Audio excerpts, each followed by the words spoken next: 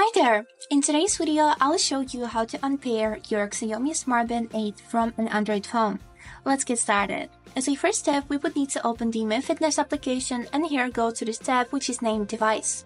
Here you can see your Xiaomi Smart Band 8 and here we would need to click on this button Manage Your Device. Then click on this trash bin icon that you can see on the right corner and then click on this red minus near your Smart Band 8. And here we would need to confirm that we would like to unpair our band. You can see this message which says that you will lose any unsynced data on Xiaomi Smart Band 8.